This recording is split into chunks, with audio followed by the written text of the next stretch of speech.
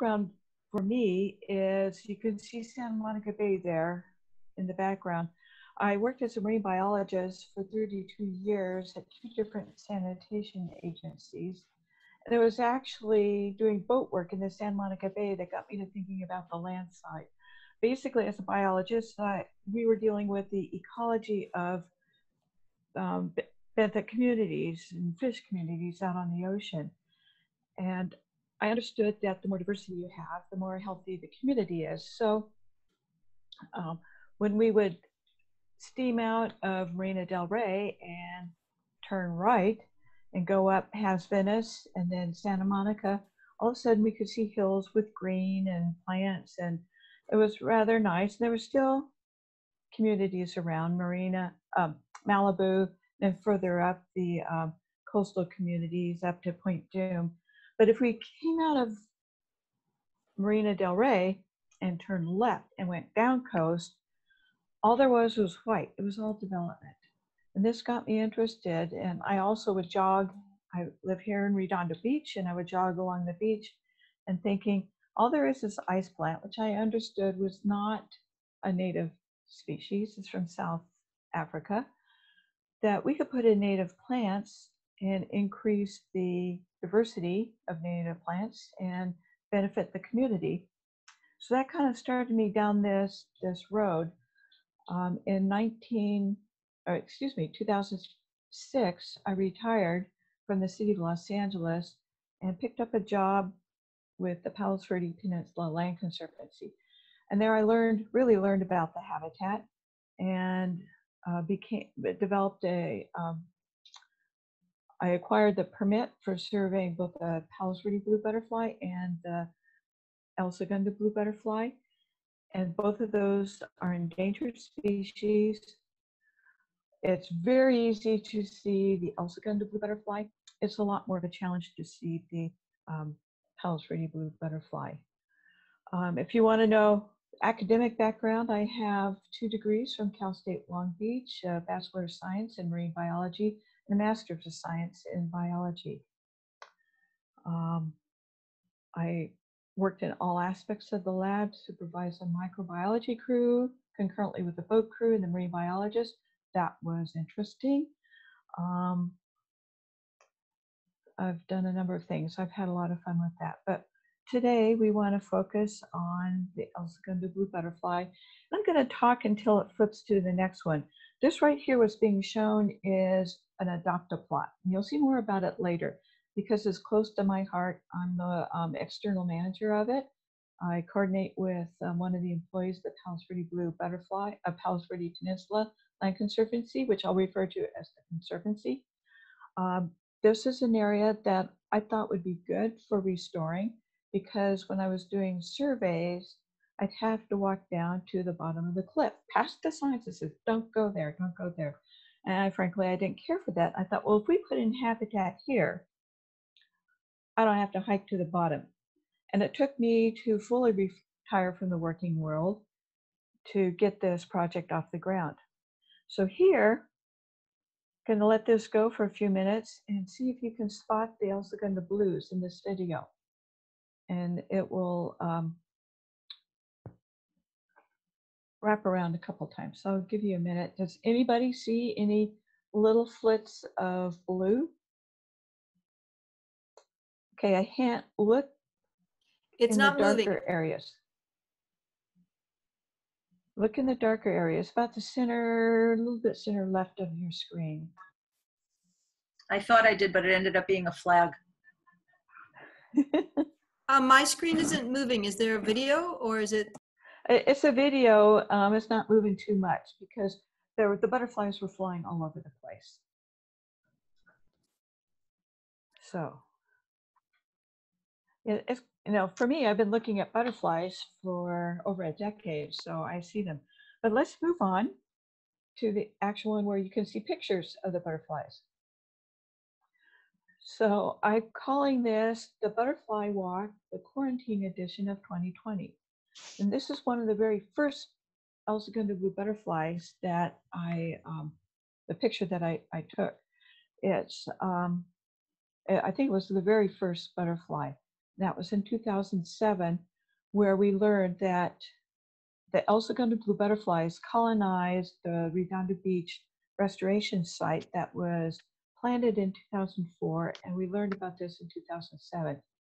The guy who was the expert said they could not fly from where they were at that time to find this place, and well, they did anyway.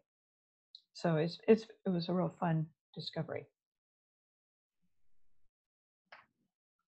Okay, so here's a close-up picture of this is an El Segundo female that I actually took last week. It is endangered. It was the very first insect listed under the Endangered Species Act way back in 1976, and it had just been the prior year officially described as a unique species, as a subspecies. And what's unusual about it, or not so with the blues, they tend to get fixated on one plant. And the mama El Segundo blue butterfly will only lay her eggs on the Seacliff wild buckwheat. And there's a picture on the right of your screen of a plant that is on a cliff. And I don't know how it grew there, but it was a really spectacular plant. I liked it. But every time you see images with little puffballs of white, that is the host plant. All my pictures are from local habitat. So what are the characters or characteristics of an El Segundo blue? As a member of the square spot family, you can see in both of these images, I put up two because each one looks a little different. The one on the left is freshly emerged and has real sharp features. The one on the right has been out for a while and is starting to get a little degraded in its look. You can see on the forewing, where the arrows are pointed, there is kind of a squarish grouping of the spots, but take a closer look, especially the top ones, the spots are square. That's why it's called a square spot. You might see to the left on your right, that right image, there's a small bug to the left behind the butterfly. And they are often, you see them on the flower heads, usually after you take the picture and bring it home. Also, that particular butterfly is nectaring. Can you see her proboscis reaching down into the flower? It's doing that. And this is the best picture I have for it.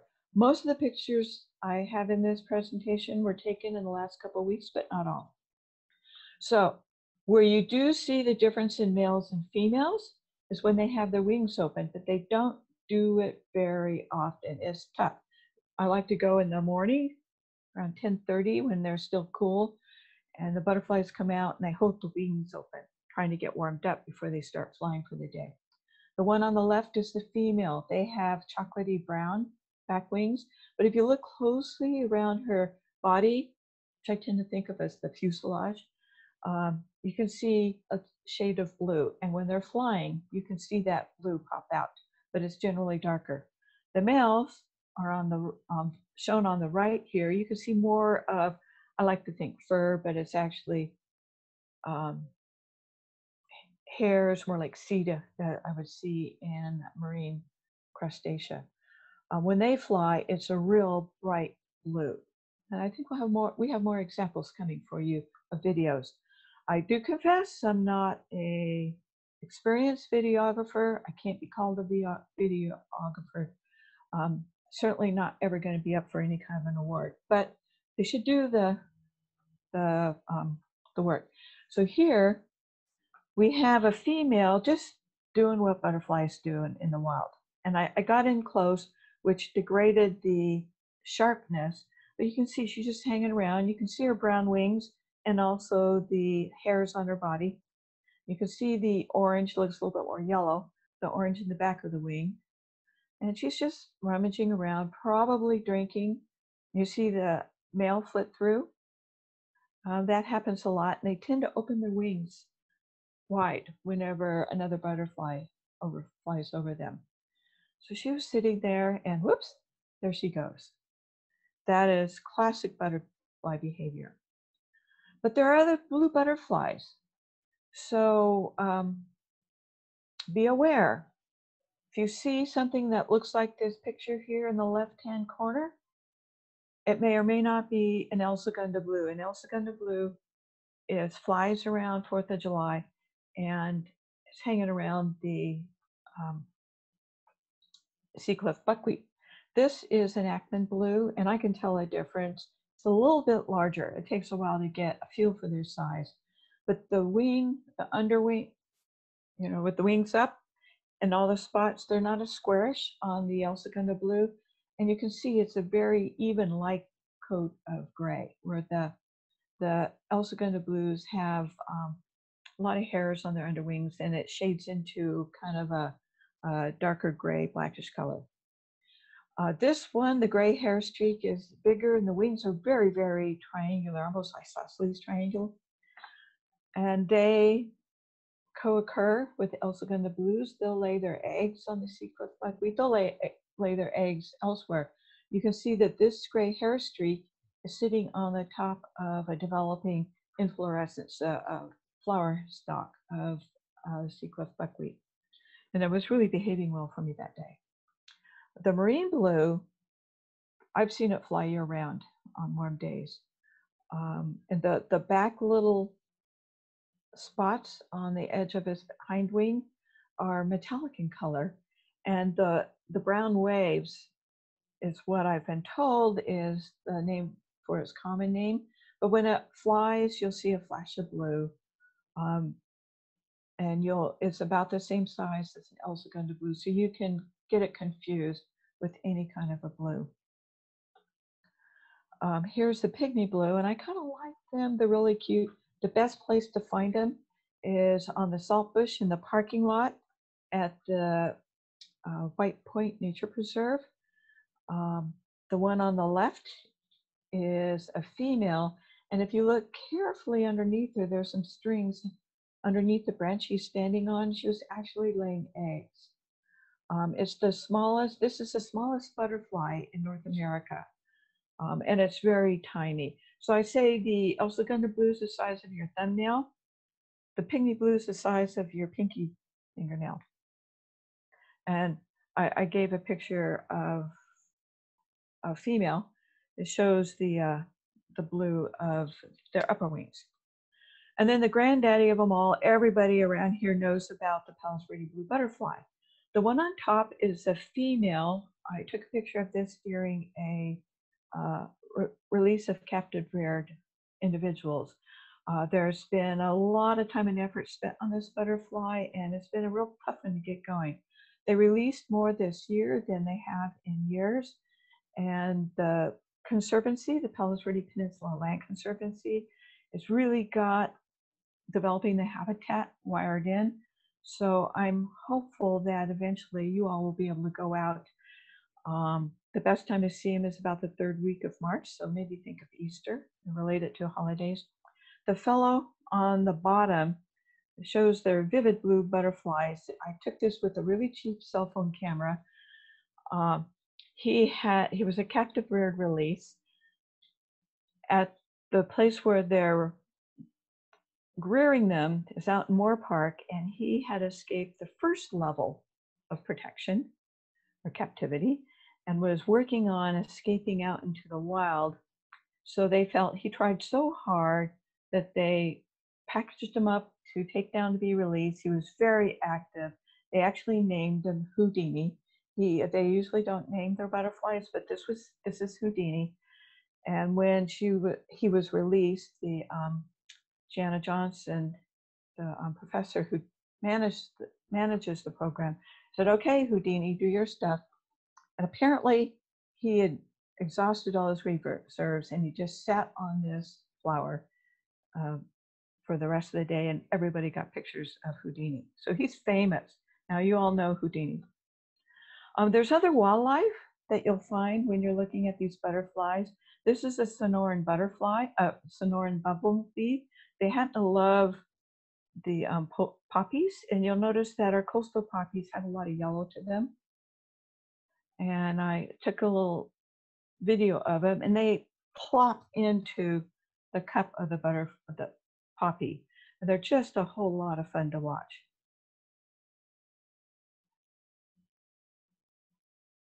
I was getting a little bit better with the video here.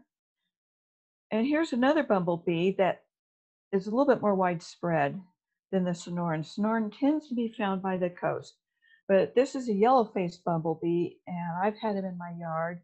Yeah, it's a half mile from the coast. I have native plants in my yard. Fine painted ladies. I think you all heard about them last year when there was that massive migration. Mud daubers, they really love the seacliff buckwheat. They're all over. They're out now. There's a small sting risks to them, but you have to really be nasty to the mud dauber for them to sting you. They're carnivores, and they eat critters nestled on these teeny tiny flowers. This is the California towhee. They're often seen around habitat areas. They move around on the ground, but they'll also fly up into the shrubs. And this one, I took a picture Tuesday at the Point City Interpretive Center. I was just walking around on the ground, and I said, okay, I'm taking your picture there. Skippers, there's a lot of variety in the skippers. They're coming out now. They really get abundant in August. I do not try and determine what species they are. It's just beyond my ability to do that unless I actually sit down and work on it. And I guess these days I'm too lazy or too involved in other things. Tunnel spiders are fun, and you'll see them out there. You'll first notice the bunch of webbing. But take a close look, and you can see the tunnel spider. They're really cute. So now for the life history of the El Segundo Blue. When I first learned about this, that this is a single brood butterfly, same with the Palos Verde Blue, I thought, what kind of lifestyle is that? But it is successful. So we'll start off with the adults. You can see right here, this is an X-rated picture, but it's a good one. They're mating right now, they're copulating, and the butterflies need 30 to 60 minutes for it to be successful. So one of the easier pictures to take is of the butterflies mating. So they will mate, and 2 to 3 days later, mama butterfly will lay herself an egg. Very tiny, very small. And in she'll lay about 15 to 20 eggs a day. And she'll live as long until somebody eats her or she poops out. She'll live up to a week. They live about 2 to 7 days. The caterpillar or larva, as the entomologists will say, will come out, and the larval stage lasts from 18 to 25 days. What they do is they eat like any caterpillar around the world. They're eating machines. They're so small when they first start. I've only seen the 4th and the 5th stages. They molt 4 times as a larva.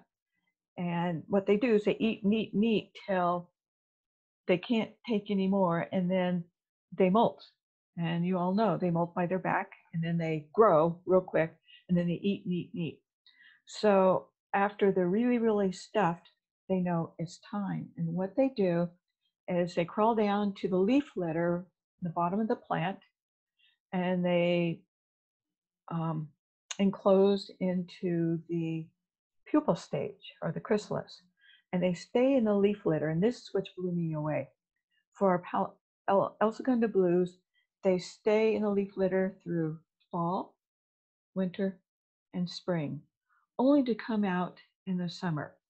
So the butterflies that are flying right now were born last year, and they made it through the larval stages, they made it through the pupal stage, and now they're out flying. How in the world is that successful? Many butterflies have multiple broods throughout the year, including blues like the marine blue and Ackman blue. So here are a couple butterflies, and guys, if you think you have difficult with the women, be glad you're not a butterfly, because when they're mating, the females continue to exude pheromones. Butterflies are sensitive to smell and probably smells we can't smell. And the female continues to exude pheromones while she's mating, and that brings in other males. So the picture on the screen, I've been watching this pair for quite some time, snapping as many pictures as I could. And this was the final attack where the hero, the male right here, thwarted the interloper. And on this picture, it's definitely flying away, and I didn't see it come back. So he was successful, and the female just sat there. She did not open her wings. Sometimes they will if the attack is very aggressive. So I've got a video here, and keep your eyes on this area. But you saw a male just fly through. You know something's up. He's smelling those pheromones. And I eventually, there's again another one, and to the right there's another butterfly. I think it was just warming up. So I zoomed in, even though I knew it'd be not as well focused. But you can see all kinds of bugs that are flying around. They're very small stuff. There goes the interloper, and do you see both butterflies open up? Went fast, didn't it?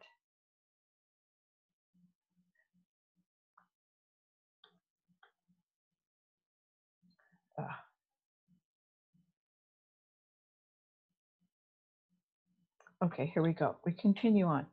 So once the female is gravid, meaning she has eggs, she's been fertilized and now is ready to lay them. She picks the plant that she wants to use. Is only going to be the seacliff buckwheat. And here on the left is a picture of her. The abdomen, she deflects it down. Usually it's straight, kind of like a fuselage on a plane. But when she's ready to lay eggs, she'll bend her abdomen down into the flower and deposit an egg. And I've watched her deposit more than one egg on a flower head. Now, each larva that is out and about needs 2 to 3 flower heads to, chow down in order to grow. On the right, over here, you can see a picture of a larva.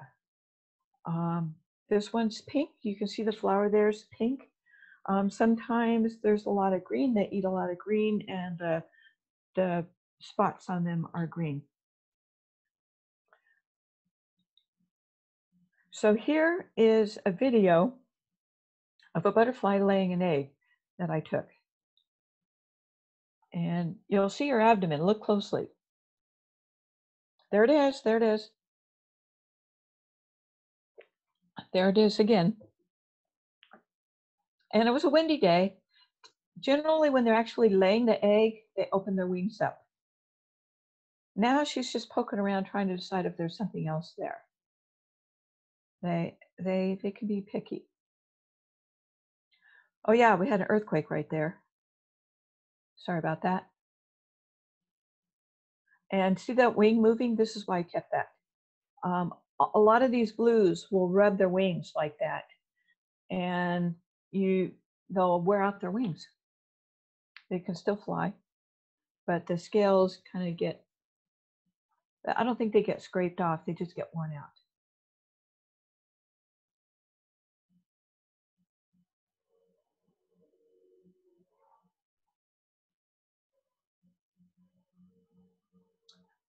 And the noise is from the ocean. That spot is right above the water.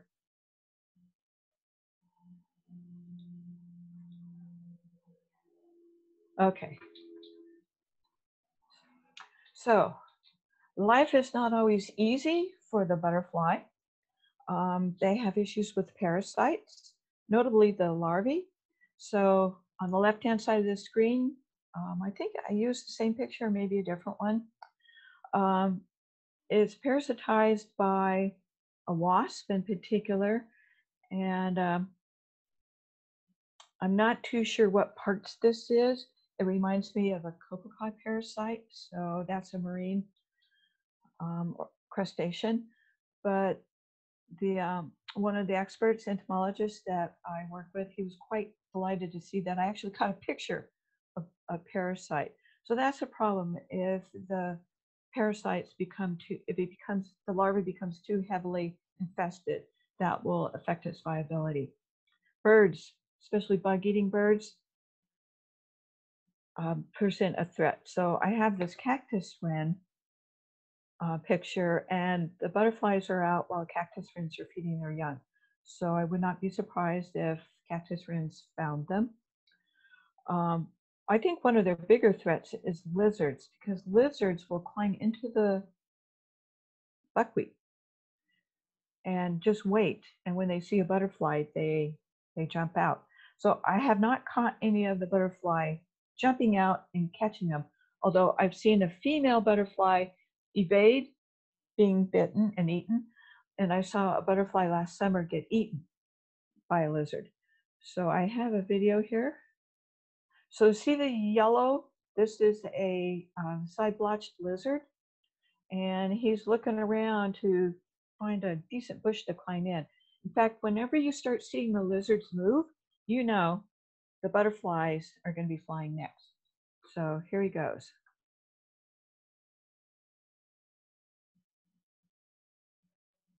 Or she goes. Off to go find some butterflies.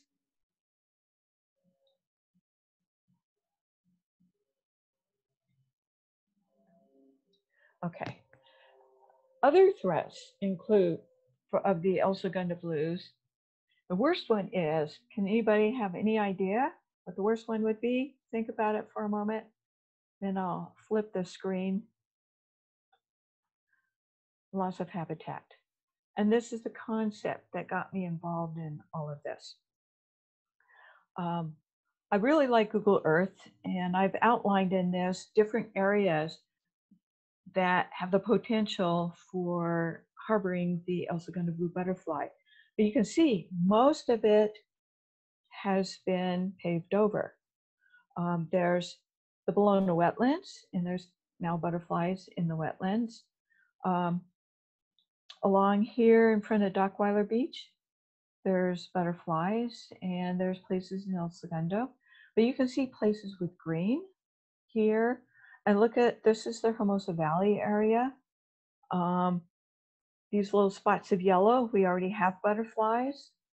And then all along these cliffs of Palos Verdes States, all the way out to the end, is at Point Vicente, we have butterflies. There's host plant all through there. I was talking with a fellow who spent a lot of time with these butterflies back in the 70s. He's up north now in the San Francisco area. And I asked him, did you climb all the cliffs around Palos Verdes? And he goes, no. And I said, yeah, I understand. I am not willing to do that either. But we've got butterflies in the area, but they're all along the coast. Okay, what's going on? So I want to give some context to you guys. Often I usually start my butterfly talk with this, so I've got it mixed up a little bit. The Mediterranean climate really is why this butterfly is endangered. And bear with me. The Mediterranean climate is quite special. It occurs in very few areas of the world, and it's ordered along latitudes. And I can't remember whether it's like 32 to 34 degrees north or south.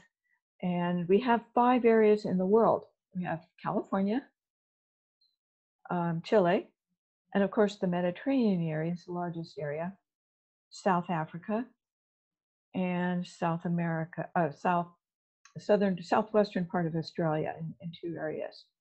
And what's the driver of this is the currents in the Pacific Ocean. They come around and it goes up the coast by Japan and Russia. And then starting from the Gulf of Alaska, California current comes down. You can imagine coming out of the northern Arctic areas, it's cold water.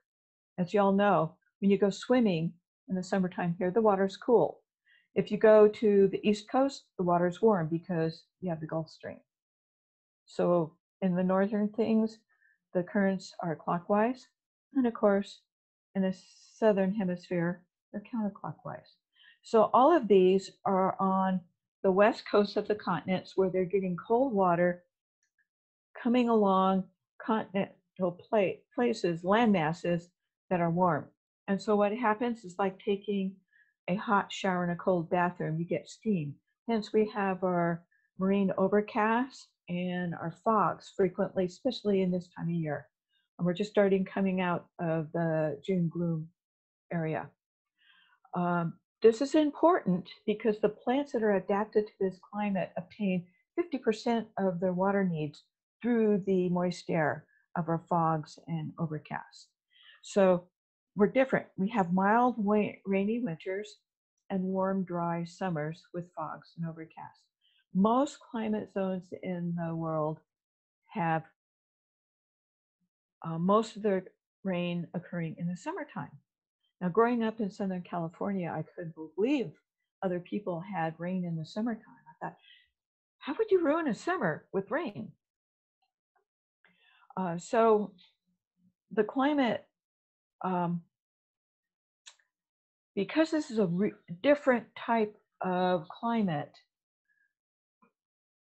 it drives the diversity and the uniqueness. Because something that wants warm or wet summers is not going to do well in our climate zone. So the Mediterranean climate, here's some stats for you. We have wet winters, dry summers, I've mentioned that. Our climate zone only covers 2.25 of the Earth's land. I don't know, I think the image on the upper left-hand corner, yes, it's a cartoon. What's interesting, in such a small percentage of the land, it contains 16% of the world's plant species. And then, of course, there's associated fauna with it, and everything is adapted to this climate. California, in particular, has 33% of the United States plant species, and yet covers only 3% of the entire US landmass. So we have this highly, highly diverse area. And all of these are adapted to the dry summer using a variety of strategies. I can talk at length about that, but we can do that in the Q&A. Because we have such great diversity, and we've had so much development, we're considered a biodiversity hotspot. And it's defined as 0.5% or 1,500 endemic plant species with a 70% loss of habitat.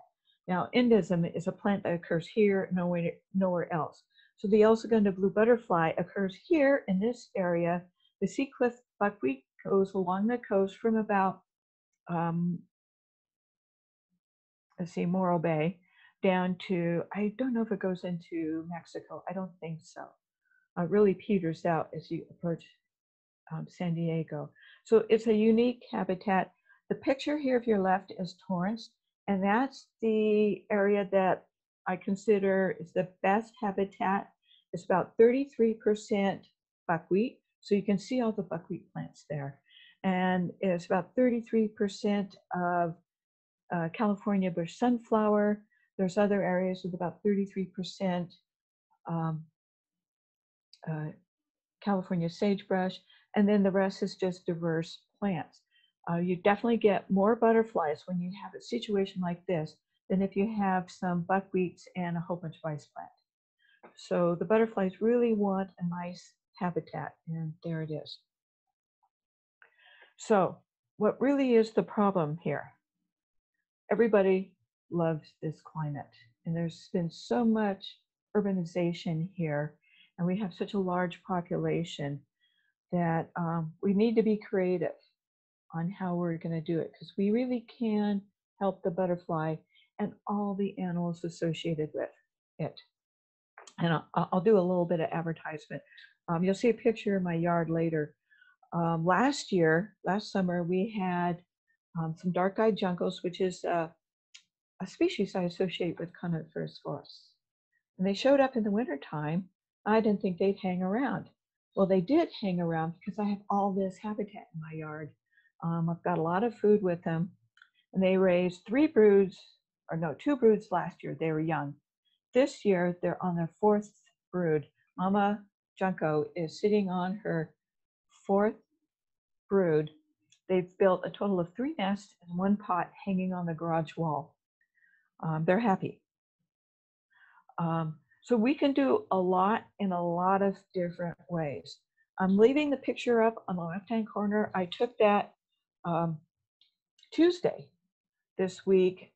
These are a special group because they work on my adopt-a-plot, and we are working on adding habitat to a small plot of land for the Palos Verdes Peninsula Land Conservancy, the Conservancy. There's a lot you can do. You don't have to go out there and water during drought years and weed during heavy winter years. You can volunteer in other ways, in an office or for the Conservancy in the nursery. That is like a place of zen. You can provide financial contributions. There's a lot of ways you can do it. You can plant natives in your garden, and this is my yard. The birds are on the north side of the garage there, but this is the one place where I have it kind of designed. Most of my plants look like natural habitat. Oh, how did she get there again? This is the crew, and in fact, Cynthia is here. Oops.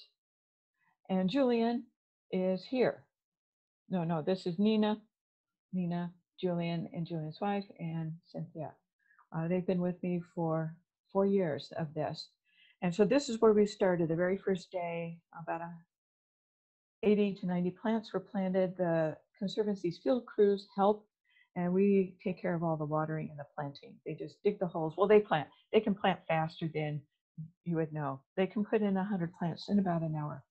They're amazing, guys. This is 2017-18, the next year. Now, it was a tough year because we didn't get much rain, and I didn't wake up to that fact till about halfway through January, so then we started watering like crazy. Many of these plants survived just fine. You can see there's some plants there, but they're not very big. There's a ditty. When you plant a native plant, the first year it sleeps, because what it's doing is developing its root structure. It needs that root structure to survive the summer drought period. Then the second year they creep. So these plants are busy creeping, but we added more plants that are just sleeping. So here would be our creeping plants, and here's our sleeping plants. And then the third year, they start to explode. But it takes about 7 years for it to get looking like what the Torrance Beach area looks like. And then this past year, I changed my photographs to look with my back to the sun so you can see things better and I can take a better picture. This is what it's looking like now. You see a lot of bare areas, and we had a real problem with weeds, but the plants are really looking good. And when we were there Tuesday, it was my annual end of season celebration. I buy lunch for everybody. They all wanted to look at our plot because it's looking so much better. In a few more years, it's going to look really cool. And the other thing, yeah, I said grow natives. This is the end of the formal slide here, and I can put the video on again. This is a website that's not been formally released, but it's the ESB Coalition.